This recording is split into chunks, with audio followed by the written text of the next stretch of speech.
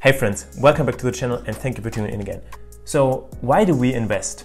Of course, at some point we want to be able to live of our investment for most people, or spend it on some purchase or whatever. I just bought a Lamborghini.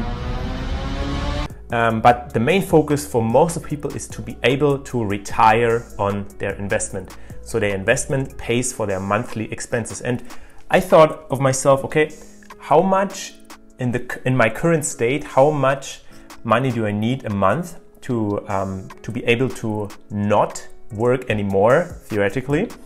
Even though I, of course, would work probably until I die because it's just fun and otherwise it's quite boring if you don't work anymore. But that's another topic. So how much do I need? And what's then the principal amount of capital that I need to have invested in the stock market to be able to live off that amount forever? And the answer was pretty shocking for me that I'm not even that far off that amount yet. So I'm gonna be honest with you, this video is for people that have a modest income and also not that much spendings per month. Of course, if you earn more and can invest more every month, achieving financial freedom for you may go way quicker depending on your monthly spending. So the budget I need to sustain my current lifestyle is about $1,000 a month. So this is the amount I'm calculating this whole scenario through.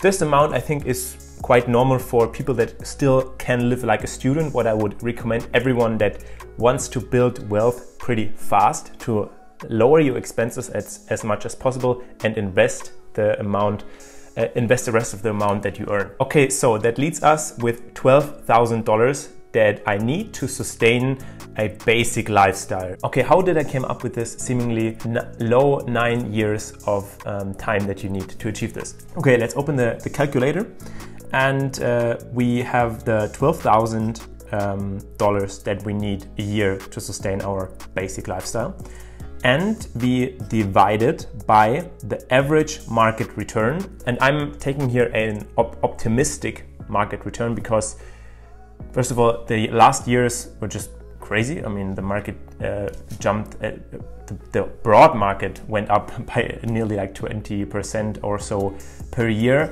My portfolio was more like in the 30% per year, which was absolutely crazy. This will probably not last for the next 10-20 years like this. But let's say the overall market increases by 8% a year.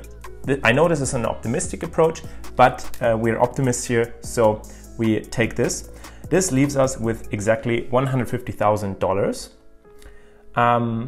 that we need to sustain our lifestyle. So you now have this $150,000 and you make 8% a year return on it. So in your first year of having the $150,000. So after the first year of having these $150,000 invested, you have $162,000. So that's exactly $12,000 more. So after that year, you sell exactly $12,000 of your portfolio, and you can take out $12,000 every year for the rest of your life, theoretically. Of course, there are times where the market increases by 20%. There are also times where the market decreases by a few percentage, but we simplify this here, and yeah, this is basically the amount you need. If your expenses are $1,000 a month and you say, okay, I just want to be safe, I want to maybe be able to start own projects without having to work that 9-to-5 job or something. And this is actually, yeah, this is quite a reasonable amount that everybody can achieve, right? To have this amount invested in the stock market. So yeah, and how does this work in 9 years? So what I calculated with is an initial investment of, let's say, $10,000. Let's say you're already interested in the stock market since a few years, you have already invested something. $10,000 initial investment is quite reasonable. And now we have a monthly contribution of $1,000. We say, okay, a modest income that most people can achieve is earning $2,000 a month. $1,000 is spendings, and the rest of it you can invest. Okay, let's say $2,000. And length of years, we have 9 years, and estimated interest rate 8%. And when we calculate this, we even come out with $170,000. So even more than the $150,000 that we expected.